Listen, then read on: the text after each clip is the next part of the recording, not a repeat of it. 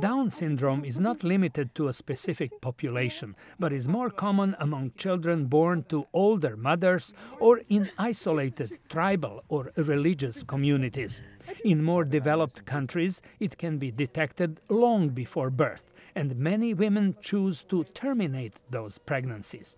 That's not the case in areas without access to special tests, and genetic defects can be hard to diagnose after a baby is born, according to Marius Linguraru, a principal investigator at the Institute for Pediatric Surgical Innovation in Washington. In obvious cases, we can just tell by looking at a newborn.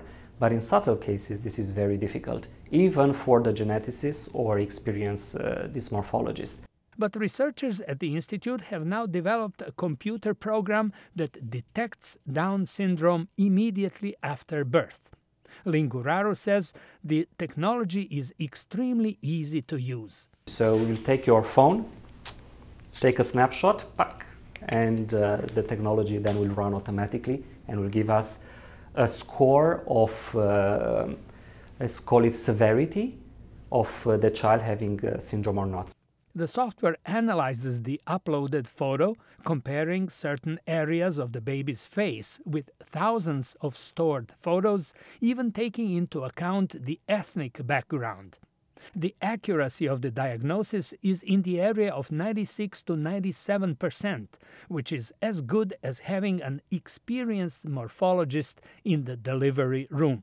Linguraru says early detection of Down syndrome is extremely important for bonding between a mother and her newborn baby. Because that's something that studies have shown that we cannot counteract later. Linguraru also says using the new software could dramatically reduce the number of children genetically tested for Down syndrome, 3/4 of whom do not have the condition, lowering both the cost to the healthcare system and the emotional stress for parents.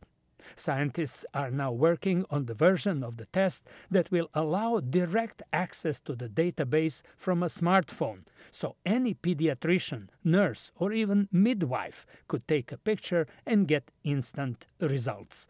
George Putic, VOA News, Washington.